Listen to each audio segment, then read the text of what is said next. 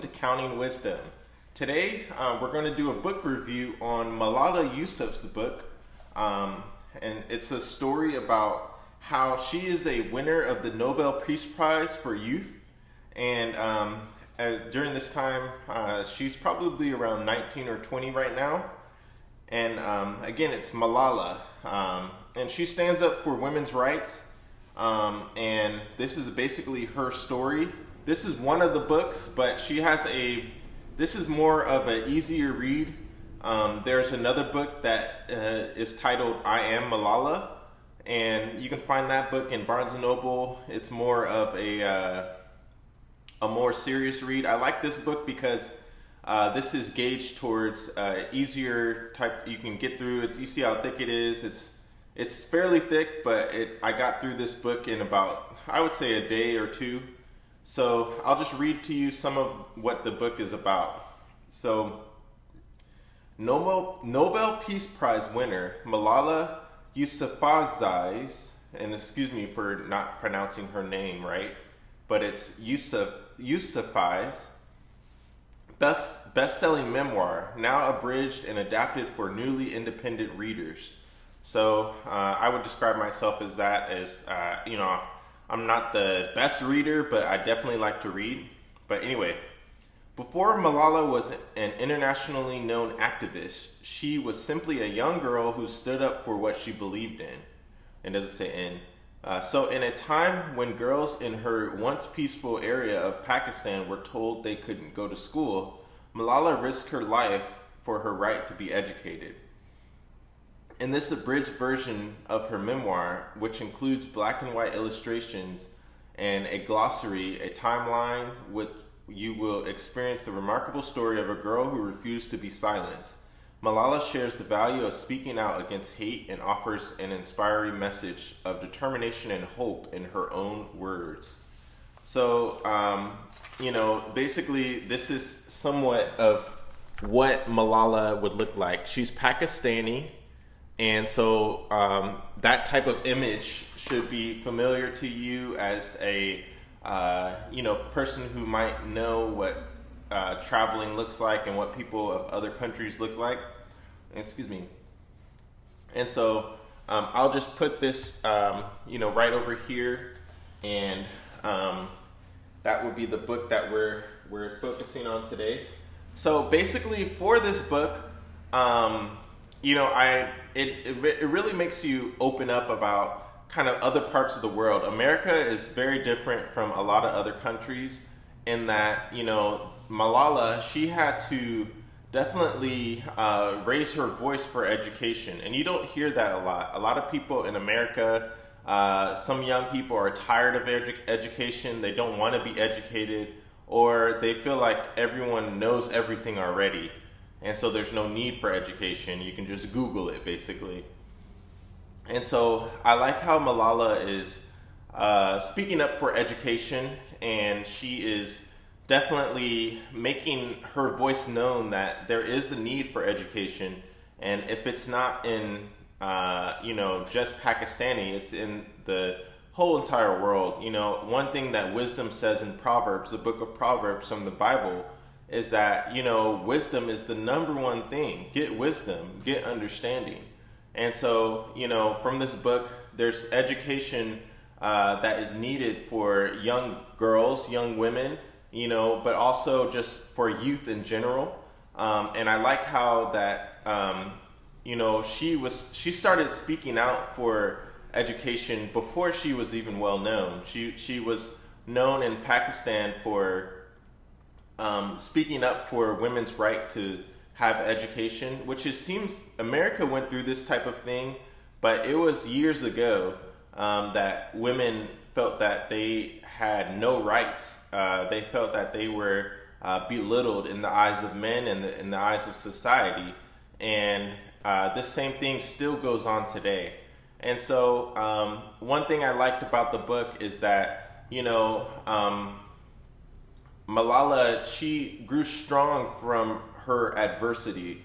So she was basically went through an ordeal with the Taliban that was there, and through that trial that she went through, she had a choice to either fold and, do what the Taliban said, which is stop speaking out for women's rights, stop trying to change things that are here in the country, or she had a choice to grow from that experience and to not let that Taliban hold her down from speaking up for what is right.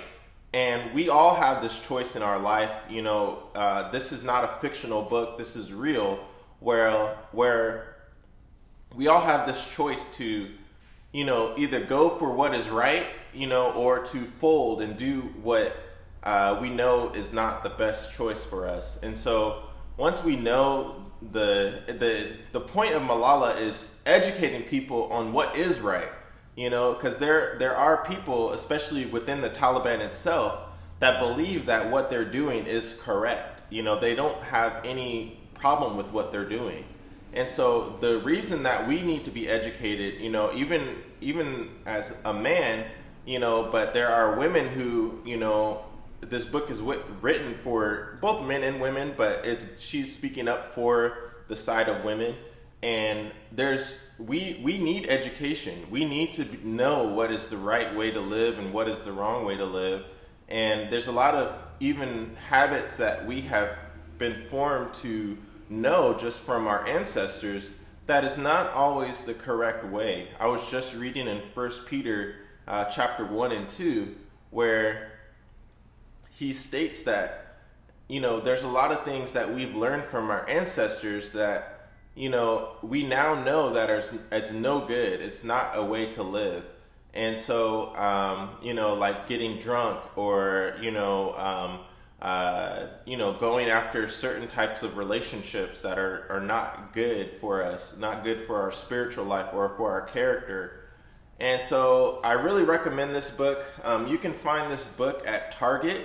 I bought this at Target.com, and I pretty much had it delivered to my house through the Target app. This book is about $6.99, $7. I think the full book, I Am Malala, that book is going to be a little bit more expensive, but it's not too expensive. It's about $20. But again, I really recommend this book, and I will end this video with just reading some accolades for Malala.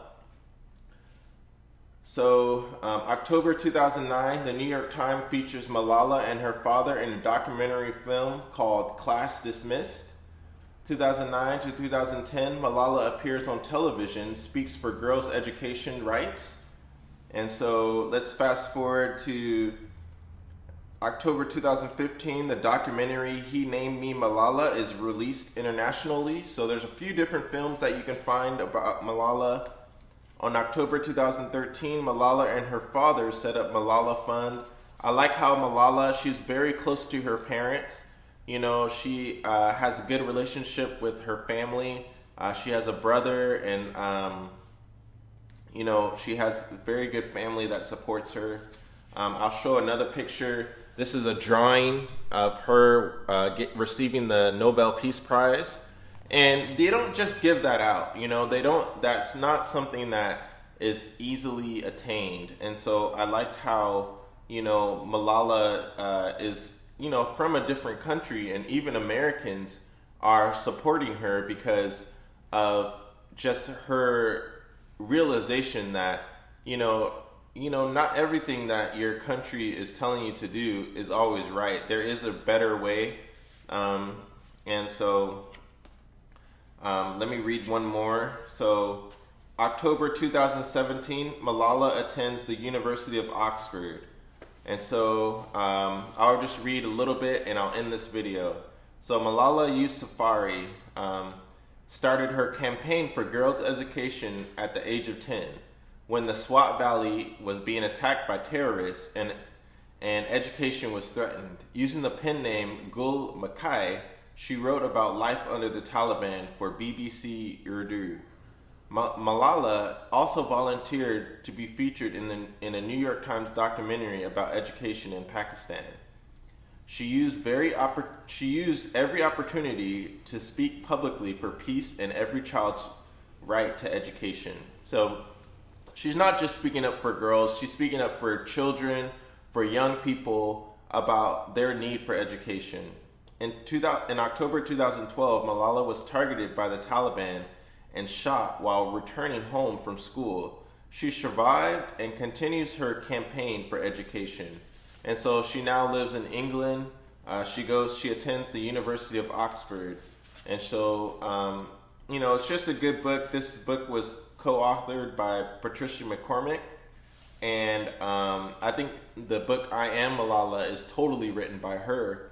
And I bought that book recently, and I'm going to try to buy it again on an ebook. But really recommend this book. So thank you so much for checking in to Counting Wisdom today. Please visit my website, WASHYE.com. Please like and subscribe if you like this video. I put out different types of videos of different types of Bible-based videos, but we're not always talking about the Bible, but I like to correlate things that are not about the Bible to the Bible. And so thank you so much. And you can pick this book up at Target.com. And I will see you on the next video. Thank you so much. See ya. And my name is Ben Ross. So thank you. Bye.